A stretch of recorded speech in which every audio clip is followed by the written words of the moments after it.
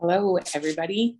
I'm Liza Dunn, and welcome to our latest industry webinar, Treatment to Over-the-Counter, a scripted talk by Dr. Sasha Kaiser.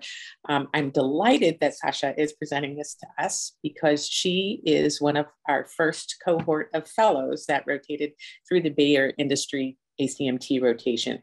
So this is really interesting because she is going to give you an overview of one of the aspects of things that she learned about how drugs get to be put over the counter, from prescription to over the counter. Sasha is a second-year medical toxicology fellow with the Rocky Mountain Poison Center and Drug Safety Center. Her career path began in medicine when she was working as a pharmacy technician. Then she went on to become a registered nurse. And then she went on to go to medical school at Florida State University. She completed her emergency medicine residency at Denver Health in Denver, Colorado, and was a chief resident there. Then she went on to do her fellowship in medical toxicology. And she will be finishing up this year and then moving back to her native state of Washington to work at the Washington Poison Center. What we'll do is maybe give it just a minute or two to see if any more people are joining, and then we will have you ask questions in the Q&A session. And once Sasha's finished presenting, we can have a little bit of a discussion as well. So maybe let's give it till 12:02, and then Sasha, you can take it away. Sounds good. Thank you. Good morning, good afternoon to everybody. Thank you for coming to my presentation. As Liza mentioned, my name is Sasha Kaiser, one of the second-year toxicology fellows based out of Rocky Mountain Poison and Drug Safety right now. And we're going to kind of talk about a couple different things. One of the things is that the evolution of drug product regulation in the United States has really been very reactionary. And so a lot of this is fueled by certain medical disasters that have occurred that have really influenced a lot of the drug regulation we have today. And so what I want to do through this talk is I want to spend a little bit of time talking about the different events that really influenced and changed our regulation process. I want to talk a little bit about the different pathways you have to being an over-the-counter drug, whether or not you go through the monograph versus the new drug application process. And then want to talk a little bit about what it takes to transition from an over-the-counter drug, or from a prescription drug to an over-the-counter drug. So along the way, as we mentioned before, a lot of this has really been influenced by different events in history. So prior to the 1900s, we were primarily an agriculture country. And as we started to have more influences by industry, there was a huge boom in the number of patent medications that were available. And these medications were largely sold based on their aesthetics, the way the bottles looked, the testimonies by different people about how this had cured this or this disease. And there wasn't really any sort of regulation to enforce efficacy or safety with these medications. We had things like cocaine in our alcoholic beverages to really boost the sales. There was heroin in our cough and cold medications. There was aniline dye in our mascaras to make our eyes look prettier that would result in blindness for some people. And as we got closer to this, the 1900s, a lot of attention started to be paid to this. And so this started out in 1902 when there was the diphtheria antitoxin was found to be contaminated with tetanus. And this resulted in 13 pediatric deaths in St. Louis. And so following that, in 1902, Congress passed this Biological Control Act to really try and look at some of the safety with this. This, again, was further influenced in 1906 with the publication of Upton Sinclair's The Jungle, which really unmasked a lot of the unsafe and the poor manufacturing processes in both food and industry and with the drugs. And so with this, Congress really moved on legislation during that time that would prevent the manufacture, sale, or transportation of adulterated or misbranded or poisonous or deleterious foods, drugs, or medicines. In practice, what this really was is this act was focused on guaranteeing truth in labeling. Initially, it was really aimed at raising these standards for food and drug industries and continuing to support the reputations of honest companies and requiring the pharmaceutical manufacturers to meet standards for the concentration and purity of their product. However, the burden of proof was really on the government to show that the drug was incorrectly labeled or that the advertising or labeling was false or misbranding. And there really wasn't much teeth to it. There wasn't a lot of resources or the ability to enforce this. Well, step forward a little bit further to 1937 and the Mazzangel Company out of Tennessee. They were selling a drug called sulfanilamide. That was one of the first sulfa antibiotics that was really being used to treat streptococcal infections in pediatric patients as well as venereal diseases in adults. But unfortunately, the pills themselves were extremely bitter. And so there was a lot of reach by doctors and patients requesting that there would be another formulation of the product so that they would be more likely to take it, that it was a more palatable medication. So on request of this, the company looked at creating a liquid that could dissolve the compound and have a more pleasant taste for this. In October of 1937, 240 gallons of sulfanilamide elixir were distributed throughout the United States. And within the first week, first 1 to 2 weeks, they started to see deaths that were temporarily associated with this. When they went to the manufacturing site to do some tests, they found that it was not the sulfanilamide that was the toxin, but instead the solvent diethylene glycol, which was responsible for the neurotoxicity and nephrotoxicity. And so the FDA started to get word of this, and they were actually able to be involved because there was an error with the branding.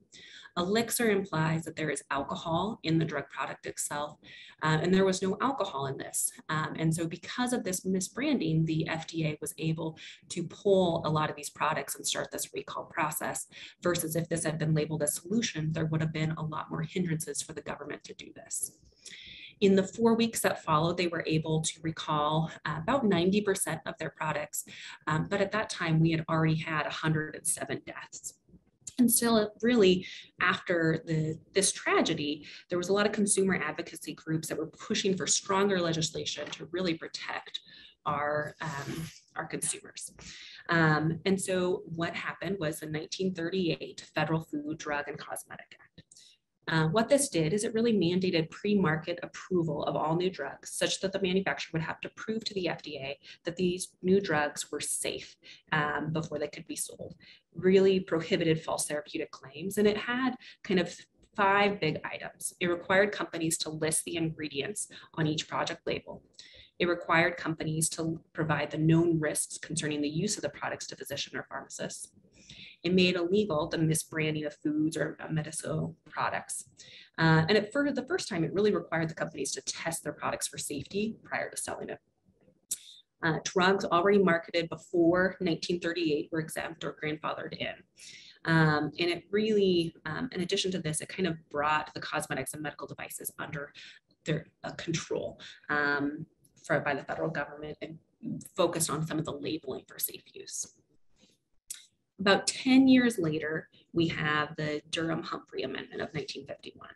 And what this really did is it established that there are 2 types of drugs. There are legend drugs, also known as prescription, and there are over-the-counter drugs. And this required that any drug that is habit-forming or potentially harmful to be dispensed needs to be dispensed under the supervision of a healthcare practitioner as a prescription drug, and must carry the statement, "Caution, federal law prohibits dispensing without a prescription."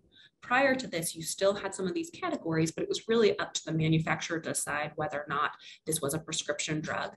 And there was some benefits beforehand about whether or not they kept it as an OTC or prescription, versus with this rule in 1951, this was very established as far as what was considered safe versus not safe. Then following that, we need another disaster. So from 1957 to 1961, we see the release of thalidomide. This was initially marketed as a tranquilizer or a sedative, but during this time, they really realized that it was pretty potent as an antiemetic. And so during that 4-year span, there was about 10,000 children that were born in 46 different countries to mothers who'd been exposed to this. And they were born with pretty significant limb deformities and other fetal abnormalities. But we didn't really see this in the United States to that extent. And there was a couple of reasons for this. One of them is that our process for reviewing this was burdensome and slow. But the other part of this was that the physician who was overlooking this process recognized that a lot of the safety data was more anecdotal as opposed to true studies. And she was actually concerned for some peripheral neurotoxicity with this. And so as she was reviewing this, and it took by the time that she was going through this process, we actually had notification of this huge signal of teratogenic concerns related to this drug. And with this, there was a lot of public awareness of this that resulted in legislation moving through Congress to really make people aware of what drugs need to prove some safety and efficacy before this could be marketed. And this really looked at stricter agency controls over your drug trials to make sure that these met criteria to be safe to be used. So like before, this set about a couple of big changes in the way our drugs were regulated. One was that this required the manufacturer to prove the effectiveness of the drug products before they go on market and afterward to report any severe or serious side effects. Secondly, it required the evidence of effectiveness be based on adequate and well-controlled clinical trials conducted by qualified experts, and study subjects would have to give their informed consent to participate in the study. It gave the FDA 180 days to approve no drug applications and required that FDA approval before the drug could be marketed in the United States. We did still see a small amount of thalidomide exposures in the US because the drug was available on an investigational basis. And so there still was about 20,000 patients that had access to this. Not all of them were pregnant, but this made that no longer available. They had to prove that this drug was safe before they could do that. It allowed the FDA to set good manufacturing practices for industry and mandated regular inspections for production facilities. It mandated that the FDA conduct a retrospective evaluation of the effectiveness of the drugs and the safety of those that between 1938 and 1962. It transferred to the FDA control of prescription drug advertising, so to make sure that they included accurate information about side effects. And then in addition to that, it controlled the marketing of generic drugs to keep them from being sold as expensive medications under new trademarks. So now we have all of these drugs that are on the market that prior to 1937 don't have a lot of safety or efficacy. Between 1937 to 1962, you have differences as far as the ones that were associated or evaluated for safety and efficacy. And the FDA really realized that there is all of these drugs that are out there that they need to review to make sure that they are safe for consumers. At that time, the FDA estimated there were between 100,000 to 500,000 different OTC drug products on the market, made up of hundreds of different active ingredients. And in order to look at reviewing these, the FDA proposed an OTC drug review, which was a mechanism through which currently marketed over-the-counter drug products that were marketed prior to 1972 could be determined whether or not they were recognized as being safe and effective and whether or not they could be distributed to the general public. And so this was meant to be a 3-phase process where these drugs could be reviewed, evaluated, and then continue to be marketed as generally recognized as safe and effective. Additionally, some of the changes with our drug regulation occurred in 1999 when there was a big standardization of all of the over-the-counter drugs as far as what was required on the label and how the label was formatted. And then jump forward to 2020, not only coronavirus, but there's also a push for monograph reform. So they realized that the process that had been in place in 1972 had a lot of limitations to it and was more burdensome and more timely than they initially thought. And so there was moves to try and look at changing that process to be more efficient. So switching back to our over-the-counter, what really does it need to be over-the-counter? Well, in general, this is a drug product that's been marketed over a period of time, that has been shown to have a good safety profile, that has low potential for misuse or abuse, and really benefits the consumer to have it available as self-medication when properly labeling is in place and it's been approved by the healthcare facility or healthcare authorities. When we are looking at what drugs would meet criteria for this, really you want to make sure that this is a drug that the consumer can appropriately interact outside of having a healthcare provider oversight. So this consumer must be able to diagnose that they have a condition. They must be able to select whether or not their personal medical history puts them at the ability to continue to take this medication. And they must be able to treat and manage it without the oversight of this healthcare professional. We also want to make sure that the product is created under good manufacturing processes. And so these are really minimal requirements for the methods, facilities, and controls used in the manufacturing, processing, and packaging of the drug product.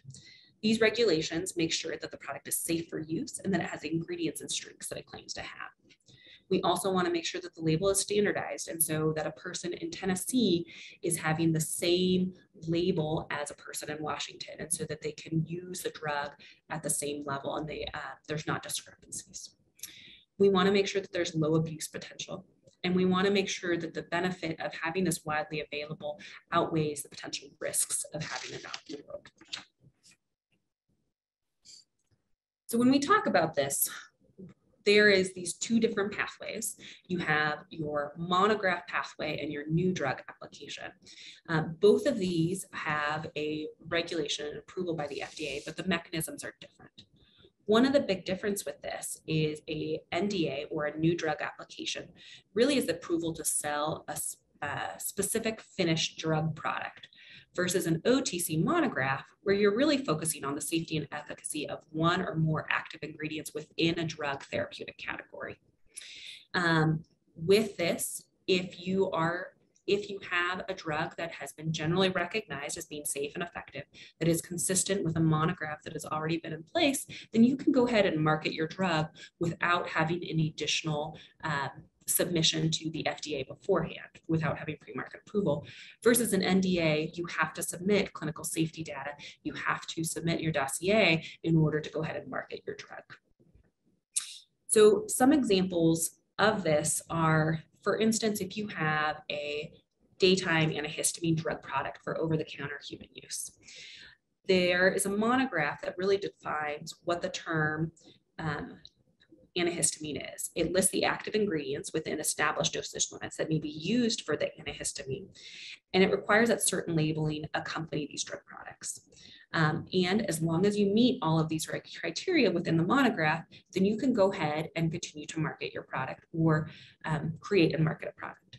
If you don't meet any of these criteria, if you have differences in your active ingredients, your dosage, your formulation, then you would have to go through an NDA, a new drug application, and submit your data to the FDA prior to getting approval to have this drug listed as over the counter. So we're going to talk a little bit about the monograph history and what this is. So again, we have in the 1970s a huge array of different drugs within different regulation categories.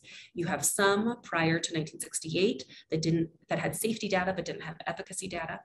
You had some before 1938 that didn't have safety or efficacy. And so the FDA is really trying to figure out how to review all these products to make sure that they are safe for consumer use. And within these 100,000 to 500,000 different drug products that were available, the FDA combined these all into 26 broad therapeutic categories comprising of about 200 different active ingredients. And what their plan was to take these and review them systematically in a therapeutic grouped basis, to go through an expert review panel through a 3-step process that really determine whether or not your drug met criteria to be generally recognized as safe or effective. This is also known as GRACE. Throughout this process, you would have different categories. You would be generally recognized as safe and effective, which is category 1. You would be not GRACE, or category 3 in this is you cannot determine with the information available right now if this drug could be considered safe and effective. So what is GRACE? At minimum, the general acceptance of a product as GRACE must be supported by the same quantity and quality of scientific and clinical data necessary to support the approval of a new drug application. In order to meet this determination, this designation, the drug must satisfy 3 different criteria. First, your particular drug must have undergone adequate, well-controlled clinical investigation to establish your safety and efficacy. Second, the investigation must be published in scientific literature and available to experts. And third, experts must agree based on the current studies that the product is safe and effective for intended use. As we mentioned before, this is a 3-phase process. So with this, you have your first phase, which is the advance notice of proposed rulemaking. Within this, you have your 26 different therapeutic categories, and you have an advisory panel for each category. This advisory panel is made up of experts, including toxicologists, pharmacists, industry and consumer representatives, who are there to review the information out there about this medication. So what happens is this starts with the FDA commissioner publishing a notice in the Federal Register calling upon any interested persons to submit specified data and information to be reviewed by the advisory panel. The advisory panel will take this information, review it, and afterwards they would submit to the FDA a report containing the conclusions and recommendations regarding whether or not the active ingredients within these related conditions within this drug category were considered Category 1, generally recognized as safe and effective, Category 2, not GRACE, or Category 3, there's not really enough data one way or the other to say right now. This would then be published in the Federal Register and be available to the public for them to have a comment period.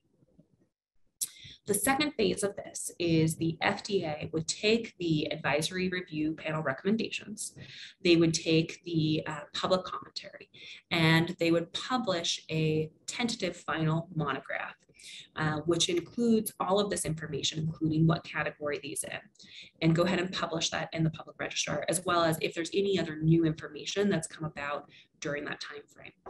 This information would then be again available for a public commentary. And following which we would move to our third step, which are our final monograph. So with this, the FDA is going to take any comments or replies to your tentative final monograph. They're going to take, again, any new data that has since come into, that has since become available since this process started. And they're going to publish your final order or final monograph, which really establishes the standards and labeling in the over-the-counter drug category for this therapeutic condition. At the end of this, you are no longer a Category 1, Category 2, Category 3. If you meet all of the requirements in this monograph, then you are considered generally recognized as safe and effective. And so with this, you can then look at marketing a drug as long as you meet those stipulations. So what is a monograph? Well, sometimes you'll hear this referred to as a recipe book or a rule book, but really what it is a bunch of rules and regulations that say whether or not your drug meets criteria to be marketed within this therapeutic class, within these indications. Within this monograph, you have a preamble, you have the acceptable active ingredients and combinations of active ingredients that can be used within this category. You have your uses and indications. You have your dosages and formulations that are allowed within the monograph. Warnings, directions for use. And again, if you meet all these criteria, you are that are consistent with this, then you are considered generally recognized and safe and effective, and you can go ahead and market your drug. There are some benefits to this. One of them is you don't have to submit a dossier prior to marketing your drug. This saves you a lot of time, money, effort, and resources to get your drug out to the market. There's lighter regulatory requirements. Oftentimes it's a quicker turnaround in order to have your drug available to consumers. And there's not preclinical study submission as opposed to an NDA. But some of the negatives are you don't have any exclusivity. If your company was the one who did all of the works to get this monograph approved, somebody, as soon as that monograph is published, they can start marketing their drug as long as it meets all those criteria. And so you don't have a lot of return despite the amount of resources you put into this. You're also really limited in your ingredients, your indications, your dosage formulations to the monograph. And so remember too, that this is all starting in 1972, and there's been a lot of technology changes throughout the last 40, 50 years. And with these changes, those are not necessarily highlighted in the monograph. And so if you decide that you have a new formulation that is better for patients, you have a mousse as opposed to a cream, you can't submit it as a monograph item because it is a new formulation. And so you would have to go through an NDA or a new drug application. So then we start looking at potentially reforming some of this process. Initially, this was meant to be this sleek, efficient beast that would just get through all of these hundreds of thousands of products that were out there to really establish safety. And what we found is that this was actually pretty arduous, burdensome. It took a really prolonged time period to get through this rulemaking process. And then two, there was a lot of liability because a lot of times these medications would be delayed in getting through the finalized monograph. As of December 2019, what they found is the FDA said that 7 of the 26 original OTC monograph categories had no final monograph in effect. And of the 17 that did have a final monograph in effect, 12 had proposed changes. And so this is looking decades later and you still don't have a final monograph. To give you an example, acetaminophen had a tentative final monograph that was published in 1988. And at the time that we were looking at reform, it still had not been finalized. This puts your manufacturer at potential legal liability because their drug has not been fully vetted through a final monograph. And it also results in potential safety concerns because it is such a prolonged process to go through the rulemaking, to go through these 3 phases, that safety concerns for things that need pretty swift changes. So one of the examples of where this started to be a problem was in 2004 to 2005, there was about 1,500 pediatric patients under the age of 2 that were seen in our emergency departments for adverse effects from taking cough and cold medications. There was actually a citizen petition to the FDA to say, we need to change this monograph. We need to change the way that this is worded because the pediatric patient, we don't have the data to say that this is really safe to use in those. And while the FDA did do consumer warnings and notifications, they actually never pulled the monograph. And so a lot of the reformatting of the labels were voluntarily done by manufacturers because it's not good to have your product associated with morbidity or mortality and have significant side effects from it. And so they wanted to make sure that this was safe, but it just goes to show you how hard it can be when you are going through this multi-step process to quickly change things if you need to from a safety standpoint. So in looking at this, there was a couple of goals. When we are looking at changing the process, we really wanted to improve it by transitioning from a rulemaking process to an administrative order. We wanted to improve the efficiency, the timeliness, the predictability of getting out those finalized monographs. We wanted to encourage and facilitate innovation. Again, if there is now available a new formulation or a new route that wasn't noted prior to this, we want to make sure that you can continue to market your product as long as it's generally recognized as safe and effective, especially if it will benefit the consumer to have those new technologies available to them. We want to establish a process to rapidly address your safety concerns. So with how quickly things can change, we want to be able to rapidly change our labeling or rapidly change the way things are advertised to make sure that this is consistent with being safe for your consumer. We want to finalize pending monographs. We want to make sure that this is still not a decade out process where we don't have a monograph that's been finalized for products that were potentially marketed as early as the 1900s. And we want to provide the FDA with resources to support these. One of the things that we've realized that a lot of this was a resource limited problem. And so looking at doing things like user fees potentially gives the FDA more resources to go through this process to make these medications available and to do this more efficiently. In March 27th of 2020, the Coronavirus Aid, Relief, and Economic Security Act was signed into law. This primarily was aimed at response efforts and economic impact, to aid response efforts and economic impact of COVID-19. But additionally, there were some statutory provisions that really reformed and modernized the OTC monograph drug regulation. Again, focusing on transitioning from a rulemaking to administrative order process, focusing on how we're going to revise and amend the OTC monographs, and really giving the FDA authority and the resources to get through this, to give them the additional resources they needed to regulate things in a timely manner. With this law, it was broken into a 5-year span. So the first 3 years were really devoted to creating the infrastructure that was needed to timely evaluate these drugs. And this requires hiring new staff, training this new staff, getting a situation in place where you can implement these. And then by year 4 and 5, after we have this established, there are some performance goals that the FDA has to meet to show that this is effective, to show that this is a continued process that needs to be reenacted so that we can continue to benefit from these changes. So there are some changes that have occurred with our CARES Act. The things that are going to stay the same is this is going to continue to be an ingredient-based review. The active ingredients are going to continue to be grouped by therapeutic category. It will continue to determine if whether or not your active ingredient meets GRACE designation. Drugs that continue to comply with your OTC monograph and other applicable requirements can be marketed without going through FDA pre-approval. And we're going to continue to elicit public commentary. New features, as mentioned before, there is this administrative order process where the FDA can initiate a lot of these events on their own.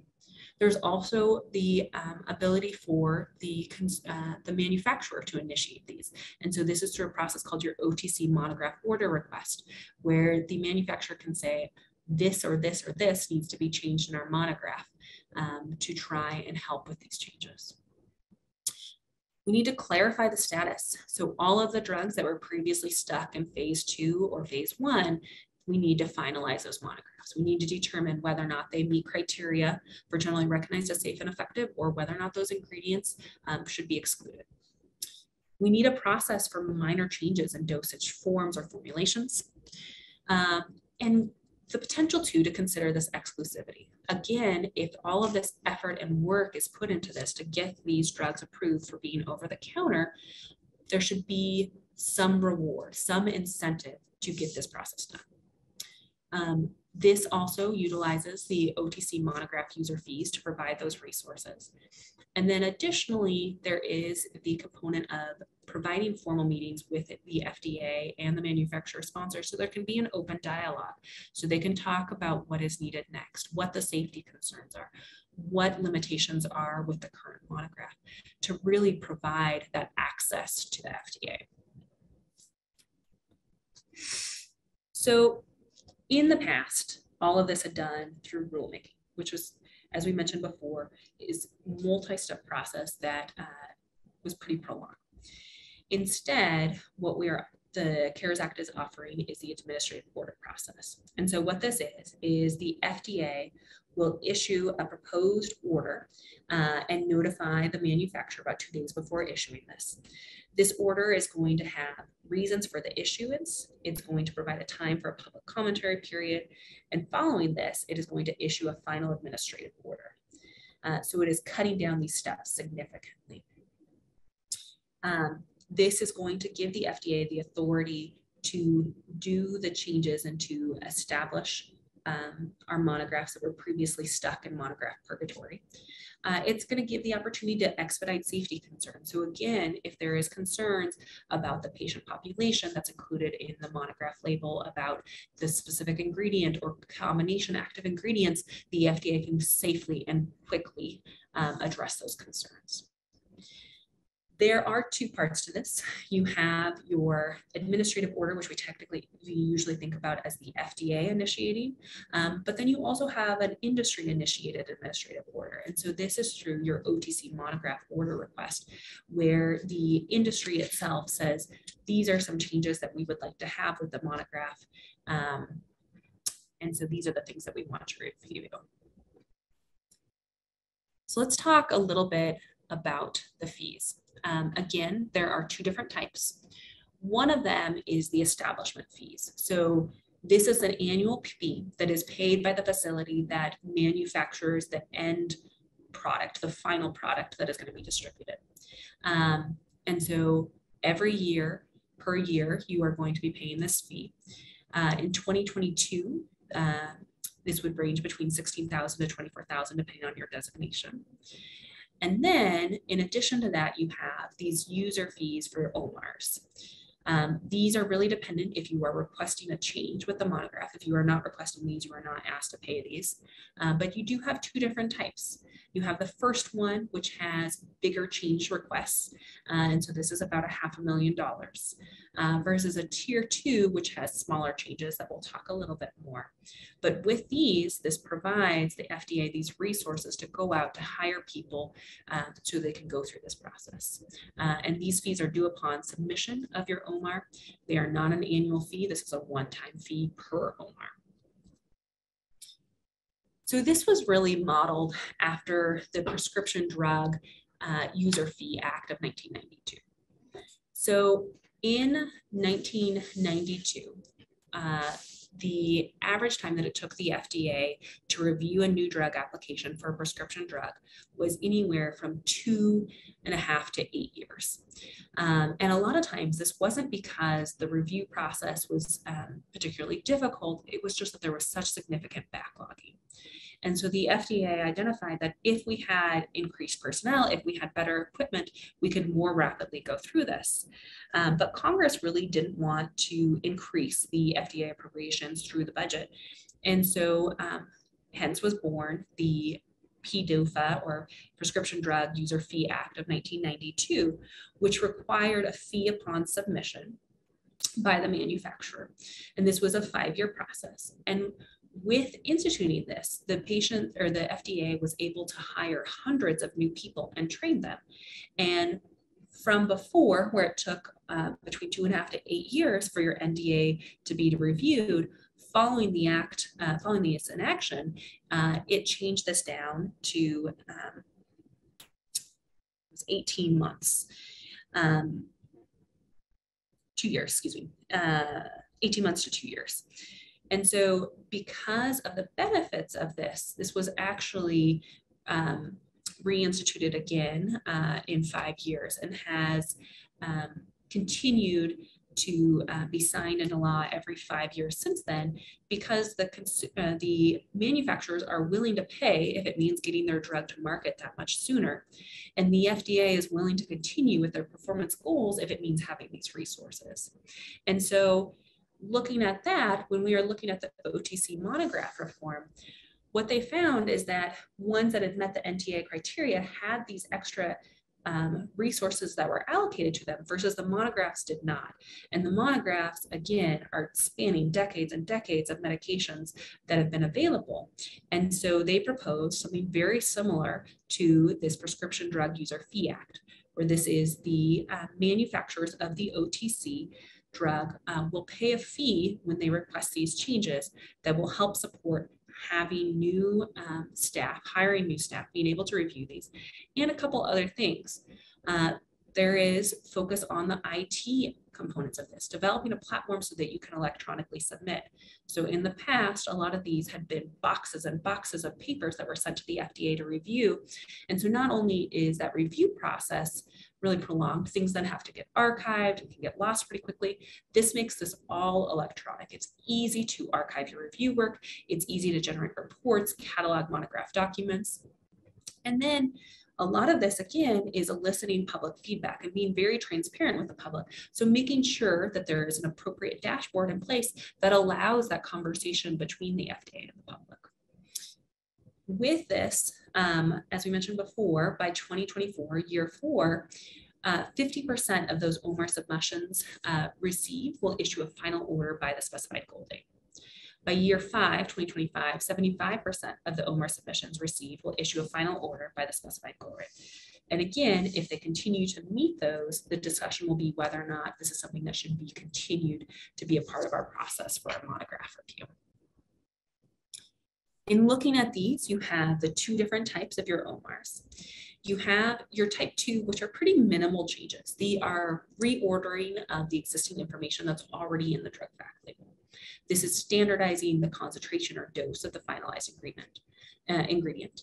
This is nomenclature change, so potentially making given and administer interchangeable.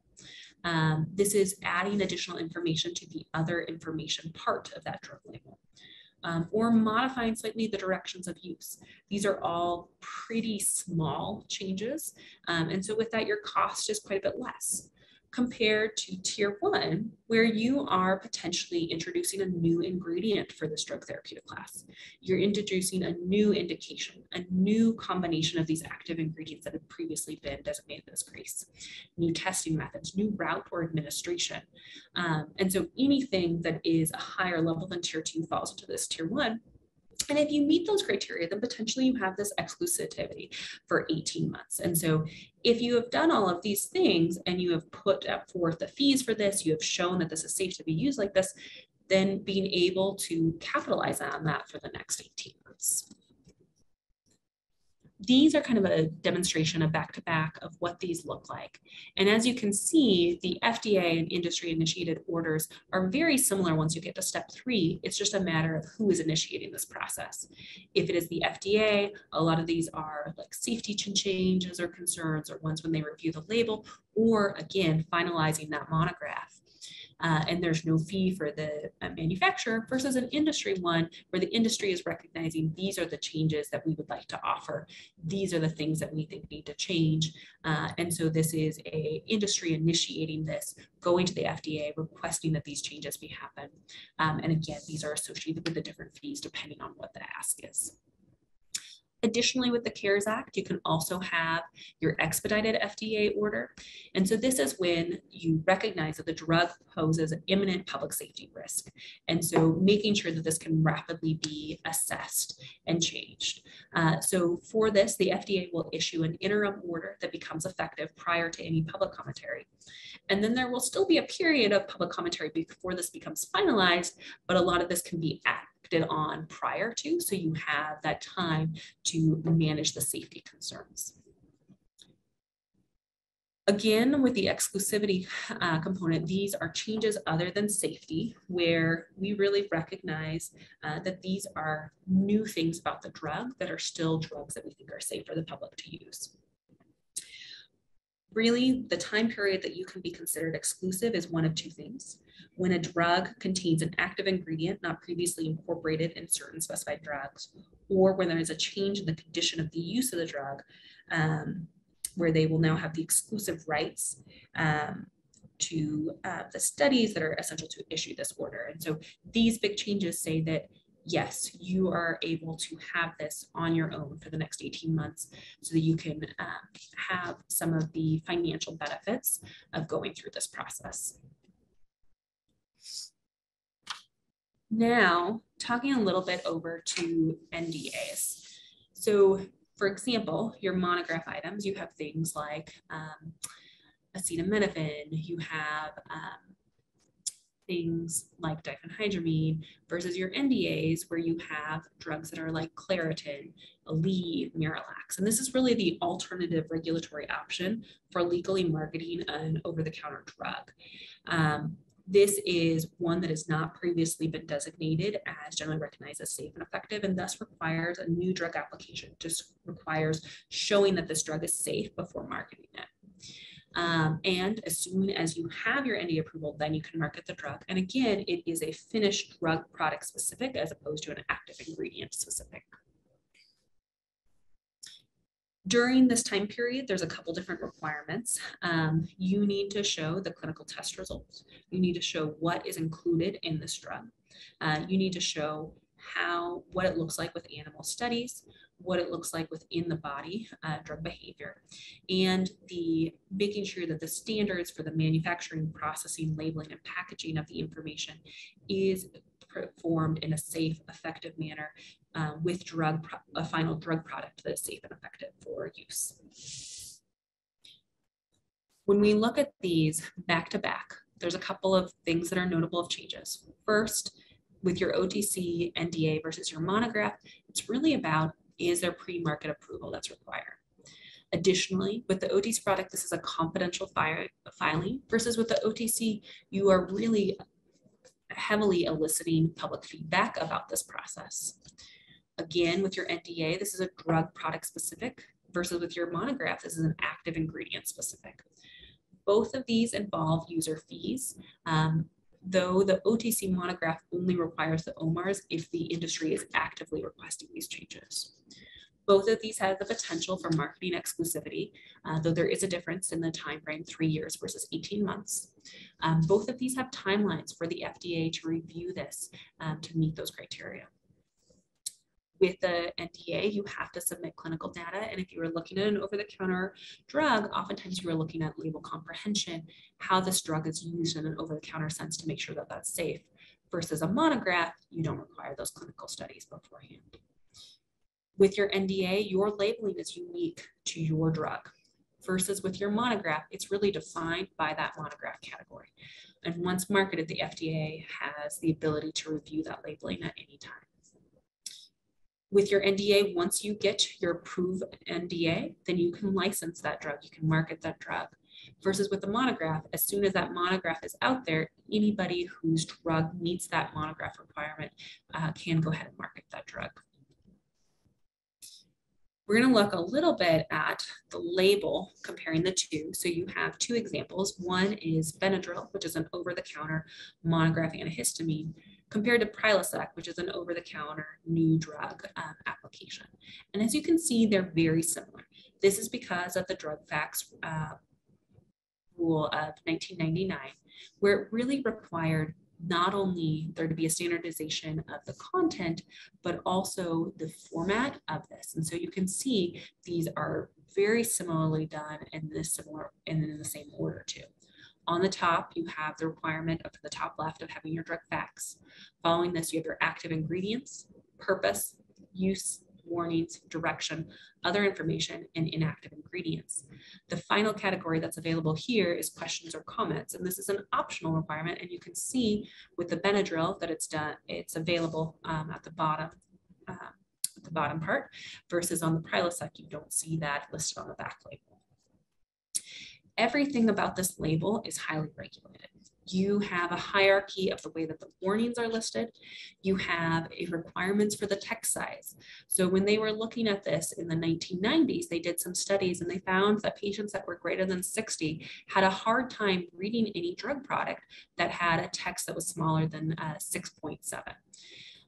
But recognizing the limitations with the size of the product, they made it mandatory that your text had to be at minimum a 6.0 to be listed on there to make sure that it was as available as possible so that the clients could appropriately interact with that product. Transitioning a little bit now to our prescription side of this. Remember that a prescription is something that requires your healthcare provider to assist with you using that product. So for some reason, whether or not there is toxicity, there's potential for harm, the method of the use, or the things that you need to make the determination of whether or not that drug should be used, this is what puts this in the prescription category. This is what requires this learned intermediary to supervise your treatment and management of your condition. There are a couple different ways that you can go from a prescription to an over-the-counter product. With these, you have a couple different options. Going from prescription to over-the-counter, you can do a complete, where every population and indication that you have as a prescription is the same that you have as an over-the-counter product. You have this partial switch, where certain populations, certain indications are okay to be used as over-the-counter, but the rest of them stay as prescription. We'll give some examples of those in a minute. You have a direct to over-the-counter new drug application. And so this drug has never been marketed before as a prescription, and you are introducing it to the over-the-counter market first. Or you have these things where your drug product deviates from the OTC monograph. So again, for example, you have things like your Rid mousse. This mousse was, when they initially created the monograph, was not a formulation that was available. And so in order to market this in the over-the-counter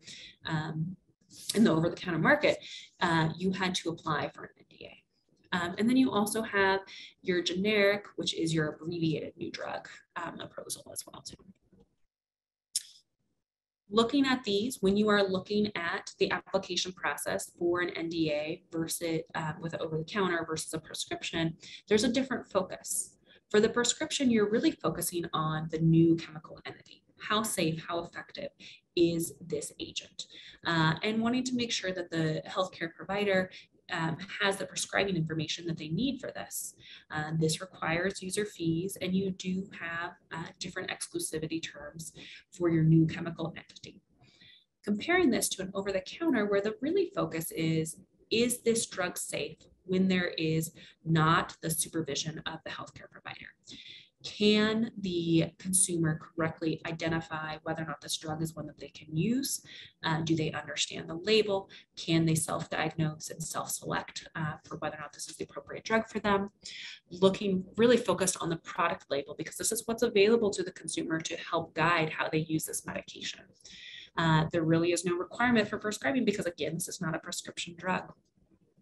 Still requires a user fee. There is a little bit of a difference as far as who oversees the advertisement. For the OTC, this is the Federal Trade Commission, versus the prescription product, this is the the FDA. Both of these have a review process, and again, there is some differences with your exclusivity. So why do we switch it? Well, there is a lot more of us than there was in the 1930s. And we're a lot older as a country than we used to be. And so with this, potentially there's some drugs out there that patients could manage on their own without having to come into a healthcare provider every couple months to renew this prescription. So an example of this is Voltaren gel for osteoarthritis. This is something that has pretty limited systemic toxicity, something that can be applied by this patient population, can really help manage chronic pain related to over-the-counter products. And the consumer appreciates this too, because it means that they don't have to utilize their healthcare resources quite as much. It also makes some business sense. So if you are a drug that had previously been patented, you're looking at running at the end of that 5-year, and this is going to be a significant change in your profit margins when you have significant competition by your generic manufacturers. If you can look at releasing this as an over-the-counter product, then you still potentially can have the 3-year of exclusivity as a over-the-counter product when we think that this is safe for the consumers to use. And so this can increase your profit margins, and it can also create brand recognition for patients who are using this as a brand, as a prescription product, and now are able to use this as an over-the-counter product. These prescription changes too, there's one study that said that they've made a huge gain for your over-the-counter growth. So this has contributed about, they've estimated in one study, 31% of the growth of over-the-counter products is due to these prescription to over-the-counter switches. So in the United States, there are certain criteria that you have to meet to do these switches. First of all, again, can your consumer correctly diagnose, treat, manage, and self-select with this drug? Do you need a healthcare provider to oversee to make sure that they're using this safely? Is there an acceptable safety margin? Is there a low concern for significant toxicity when it's used as directed? Does the benefit of having it out there outweigh the risks? And is there really low potential that this will be abused or misused? As we mentioned before, there's different categories with this. And so some of these with your new over-the-counter ones are things like where you have no, when you do a full switch, it's no population or indications left behind. So some examples of these are Miralax, Rhinocort, Nasacort Allergy 24, nicotine lozenges. All of these had previously been a prescription drug, and they, for all the same population, all the same indications, they are now available over the counter. You also have things that are partial switches. So for example, these are some indications or some populations may remain as a prescription. Oxytrol. Oxytrol is available for women for overactive bladder, but for men it remains a prescription drug. Or you have things that are indication based. So for instance, you have topical antifungals that are available for athlete's foot, ringworm, jock itch as over-the-counter, but if you are treating tinea versicolor, this requires a prescription indication. Or proton pump inhibitors. This is okay to be used for heartburn for over-the-counter, but if you are treating ulcers, if you're treating erosive esophagitis, these remain a prescription. You have your, also too, your direct to OTC. So these are things like your Abreva, where it was not previously marketed and is now available as an over-the-counter product. You also have things like different types of sunscreen that had reduced UVA exposure. They were not previously available as prescription, but you were look at getting them out as an over-the-counter agent. So in order to do the switch, there's a couple different studies that are different for an OTC NDA compared to a prescription NDA. One of these is the label comprehension studies. And so what this really does is it assesses whether the consumer understands a drug facts label based on scenario-based questions. These are done with FDA guidance, and part of this, you want to make sure that you include in your cohort patients who have low literacy. Going back to Oxytrol, some of our examples for this is you give a scenario. Janet has overactive bladder. She's been using the product for a few weeks, but seems to be getting worse. According to the label, what, if anything, should Janet do? Or another example of this is Cindy has glaucoma. She's recently determined she has overactive bladder and would like to start treating with this product. According to the label, what, if anything, should she do? So trying to see if the patients can correctly identify whether or not this product should continue to be used or should be used in the first place. Then you have your self-selection. And so this is really testing whether or not the consumer can determine if the drug is right for them to use by applying this information to their own personal medical history. This can be targeted to specific patient populations to ensure that the data is gathered in group settings. It needs to include consumers of low literacy. Again, it's going to follow FDA guidance.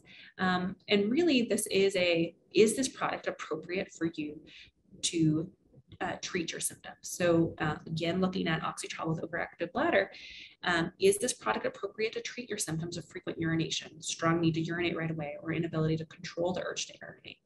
Can the patient self-recognize overactive bladder or recognize that it is or is not things like a urinary tract infection, pregnancy, diabetes, bladder cancer? So making sure that they can be selected with that. You have your actual use studies, which are clinical studies that kind of simulate an over-the-counter use. There's a few exclusion criteria. There's minimal healthcare oversight. This can be like things like pharmacy-based enrollment, where they really assess the compliance to the drug facts label. So your primary endpoint with these is the proportion of patients who didn't stop when they developed new symptoms or had symptoms worsen. Secondary endpoints can be median time to discontinue the use for those who didn't experience improvement after 2 weeks. Proportion of those who misuse the product, the incorrect duration of use, or simultaneous use with another product. Then you have your human factor study. So this can really test whether or not the patient can interact appropriately with the product. So for example, with your Nasacort 24 allergy, were the patients able to perform the tasks needed for the use and maintenance of this product? Were they able to prime and reprime the pump? Were they able to manage a clogged pump? Were they able to interact with it appropriately? Other studies that are sometimes that need to be included as well too are clinical studies that can be specific to the agent that we're looking at switching. These can look to support efficacy, benefit, and risk assessment, and looking at the marketing claims. So for example, with your over-the-counter PPIs, did these mask signs of gastric cancer? Did they delay time to care because they were masked by symptoms with your PPI? You're going to look at epidemiological studies because is there rare or unusual safety concerns that come about when patients are using these without having the prescription label? And then attitude and usage studies. So this is real world behavior of the consumers, patients, and healthcare providers. So who really initiates the switch? Well, the patient who the person who holds the NDA can initiate the switch. Citizens can petition for this, but this is not an FDA initiated process. They do not conduct the studies to support these changes. This is industry or citizen initiated. And a lot of this is making sure that this is safe for these patients to be using. This is looking at this in all of the time that it's been available as a prescription drug. What is the published literature that's out there on this? What is the pharmacovigilance? What is recognizing that this was done in context of prescription label? How is that going to change with an over-the-counter label? ultimately, this is going to result in FDA approval and requiring a judgment call. There's two different divisions that are helped with this regulatory process, but this can be a really difficult decision. Oftentimes there's not precedents that are there beforehand. Consumer behavior studies are very often very gray, and there can be very mixed results with these. And so trying to interpret all this data to whether or not this is safe can be difficult. Again, the benefits of this are that you continue to have pharmacovigilance. Once it is, you have things like MedWatch, you have your providers who are seeing whether or not there's adverse effects. But a lot of times these have resulted in benefits when done under those, when they meet those criteria for the patients to have access. So that concludes the part of this lecture here. Thank you for your time. I'm happy to take any questions or thoughts that anybody has. Sasha, that was a terrific talk. I have a question for you. Can you give an example of whether or not there's ever been a medication that has gone the reverse way from over-the-counter to RX?